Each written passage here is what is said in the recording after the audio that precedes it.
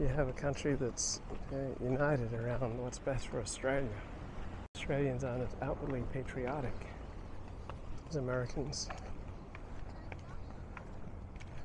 but they're much more cohesive, trusting, altruistic, and willing to work together for what's best for Australia.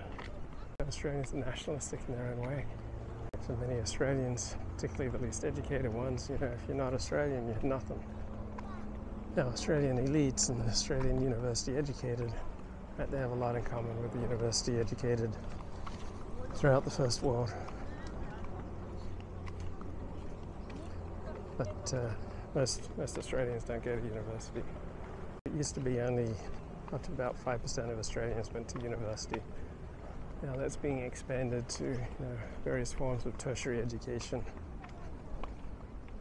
But it's still not a ridiculously high percentage as you find in the United States.